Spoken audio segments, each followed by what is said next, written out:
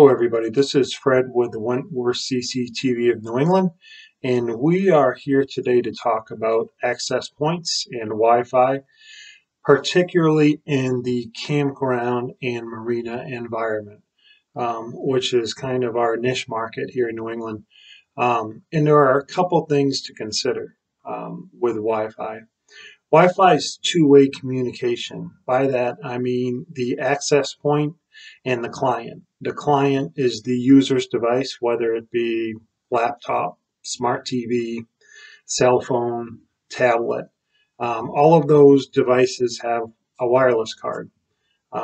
It could be the new AX Wi-Fi, it could be AC Wi-Fi, it could be BGN, it could be a device that's on the 2.4 gigahertz frequency, and it could be a device that's on the 5 gigahertz frequency, which the newer devices, particularly Apple, prefer.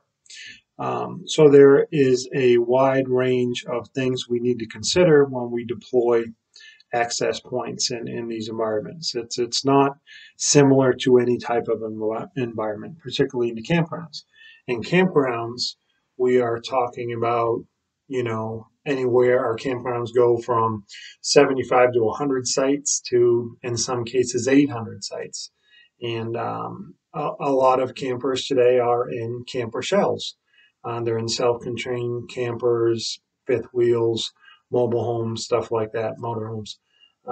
So we want to provide them Wi-Fi so they can stream, right?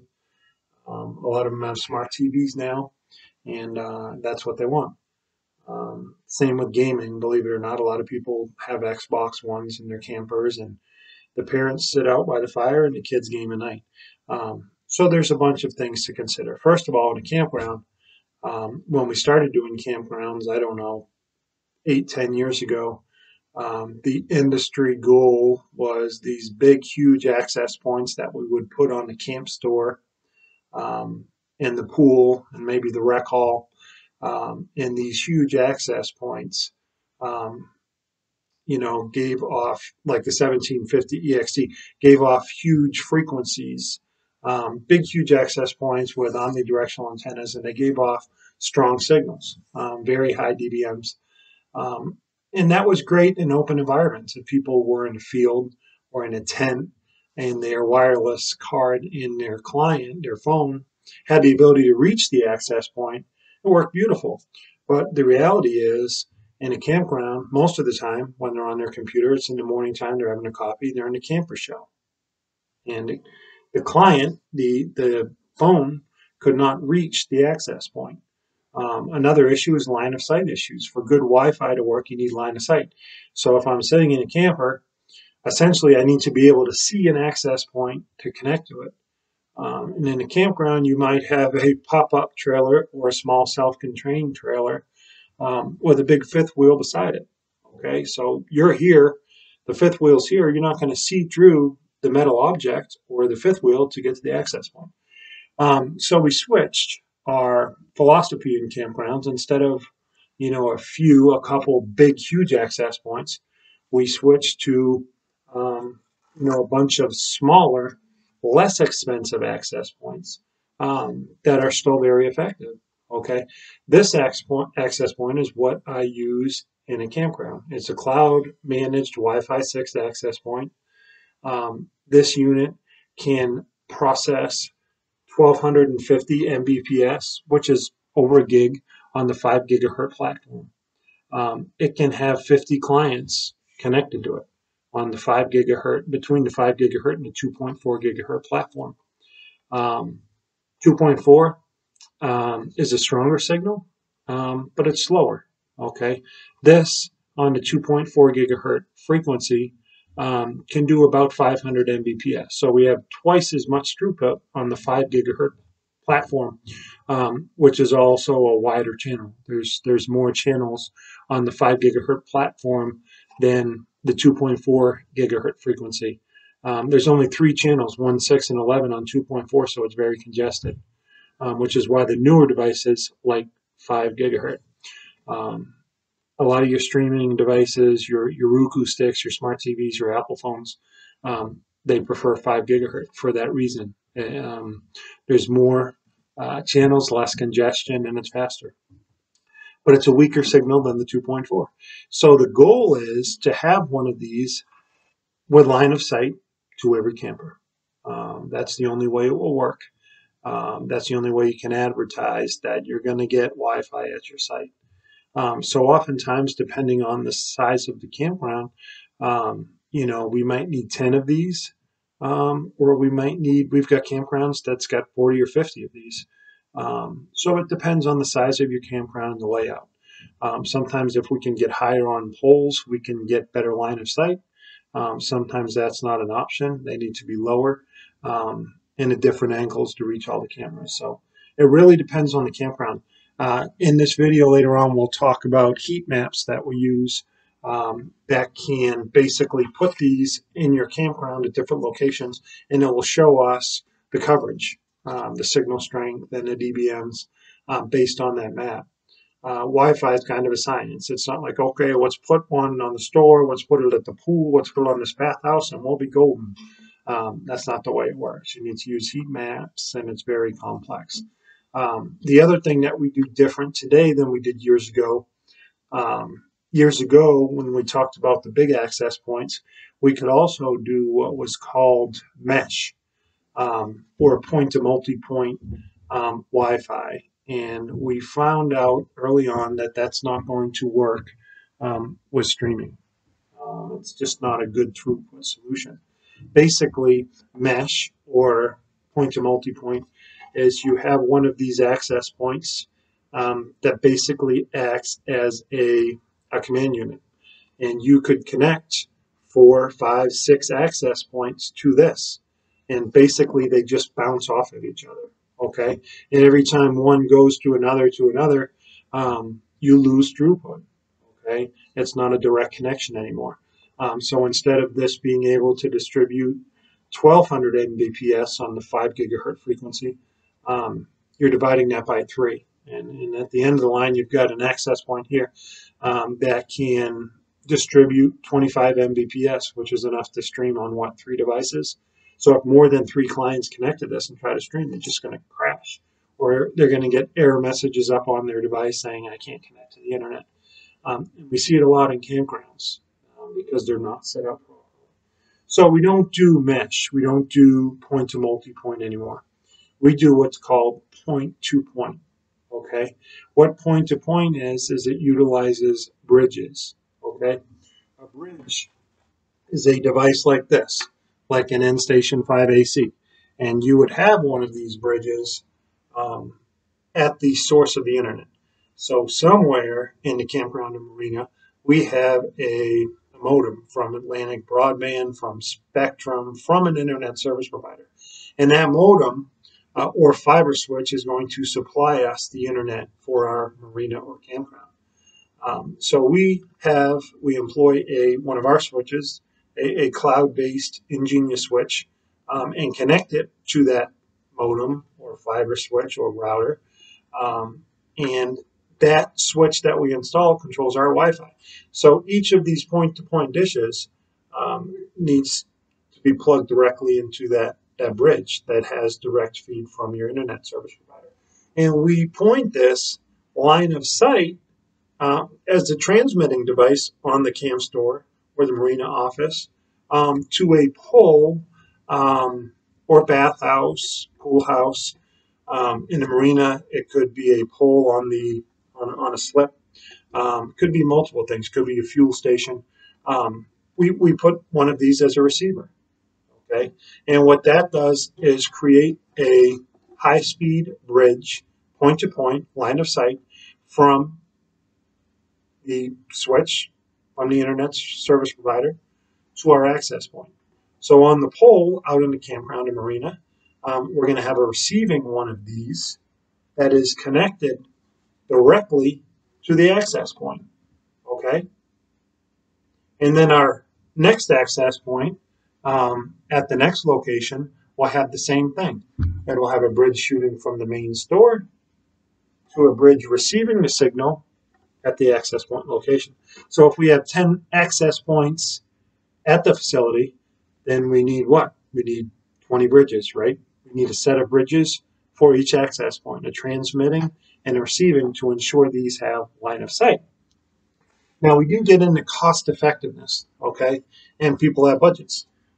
So there are times when we have point to point to one of these, and maybe there is a campsite or a slip that is kind of in a remote spot, and we know there's only going to be one or two, maybe three campers max in that area.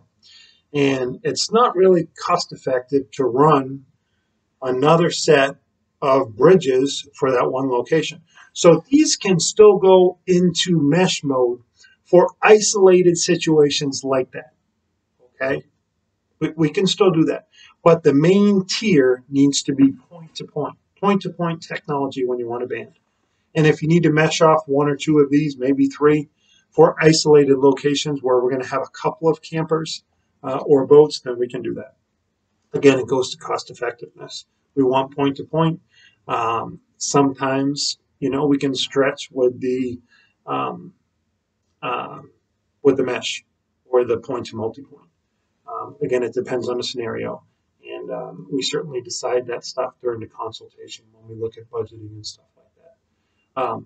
So that's how we set it up. Point to point, smaller access points. We want more smaller access points instead of a couple of big expensive ones that isn't going to be able to get to all of our locations. Okay, these are very durable. We've had these in marinas for 6 or 8 years without a problem. They're IP67 weather rated. So are the bridges. They last a long time. So that is how we employ the access points. We're going to talk now about determining where these go, right? We need to use our heat map planner tool, and I'll show you an example of that, and that will indicate to us where we need these throughout the facility. And we'll also talk about our cloud management tool within Genius. We have cloud-based controllers that monitor these access points all the time. They're not standalone anymore. You just don't put them up and hope that they work. They need to be hooked to a controller that is continuously monitoring the environment. The controller will actually switch channels on these because the environment in the campground changes. This might be up on channel 147 or 149 in the 5 gigahertz platform, and you have a camper parked right beside it. And that camper might have its own modem or routing device. They might have a Camp Pro device that is on the same channel as the access point. In the past, if we're not cloud managed and this is standalone, it's going to be on the same channel as the unit right beside it. That's going to cause big problems in the campground. Okay, this isn't going to be able to function properly in that environment. So the cloud, by the scanning, recognizes that device and switches the channel of this, which is great. We can also see how many clients are on it. We can do band steering. We can do what's called fast roaming. So if you're logged in on this access point, but then you go to the pool or you drive to the fuel dock in the marina, your phone or your client or your laptop stays connected. Okay, that's called fast roaming. So there's many advantages to the cloud. Also, because of the cost associated with the stuff, we're seeing a lot of our campgrounds and marinas, probably 70% of them now, have a payment portal, and they charge campers for usage of their Wi-Fi on a daily, weekly, monthly, and seasonal basis. And that helps you generate revenue to pay for this equipment. Typically, in a normal scenario, in 2 to 3 seasons in a campground, Wi-Fi sales will pay for the hardware, pays for your system. After that, it's a profit. It's profit margin for the campground. It's revenue. So you want to consider that as well. There's splash screens that welcome people. You can advertise events all through that portal. So what we're going to do now is we're going to talk about the Wi-Fi planner and how we determine where to put these in the campground and marina, and a little bit more about cloud management. Okay.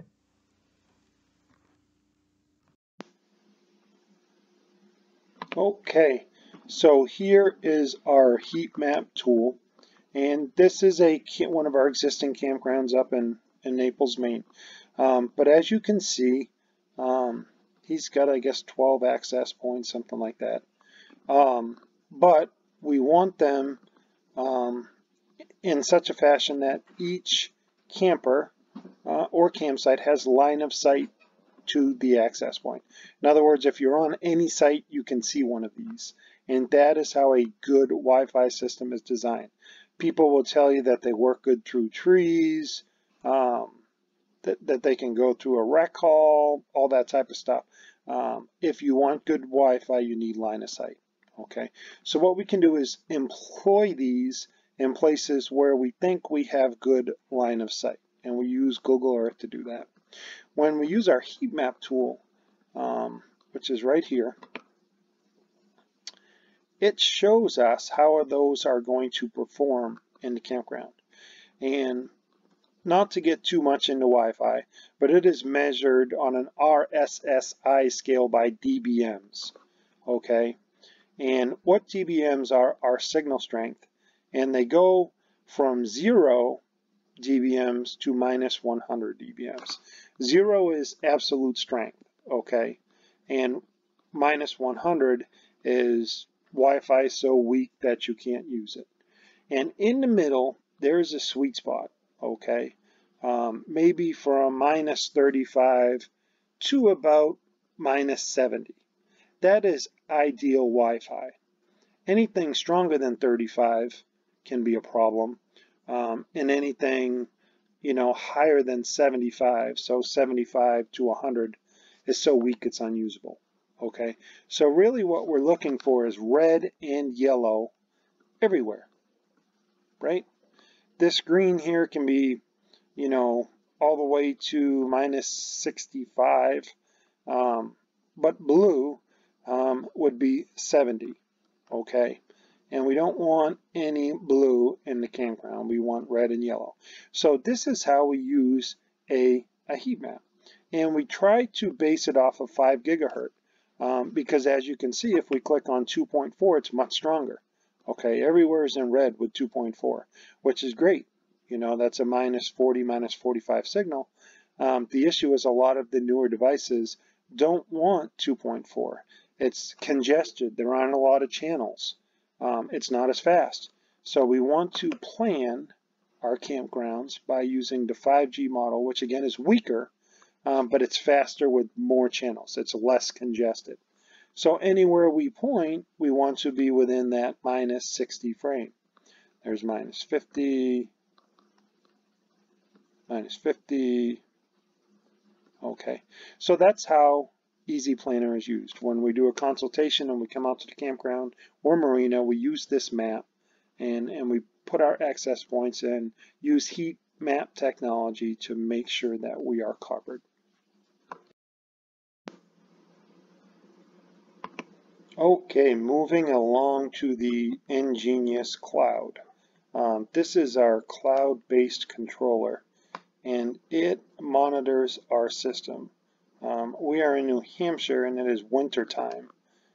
So in this campground, it looks like just the staff is there. This one access point is actually at the marina, and it's unplugged. So it is offline, but it's not.